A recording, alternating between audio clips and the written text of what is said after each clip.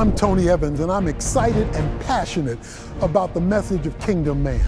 I want the men front and center. Not because the women aren't critical, they are, but because God has called the men to lead His covenant, and the church is the new covenant of God. We're growing weak men in the culture because we're not developing them in the family and then in the church, and so they're creating a mess in society.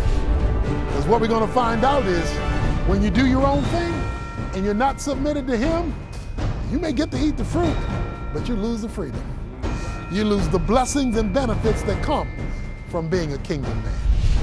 This study is designed to show men what their lives look like when all of life is operating under the comprehensive rule of God, under the lordship of Jesus Christ.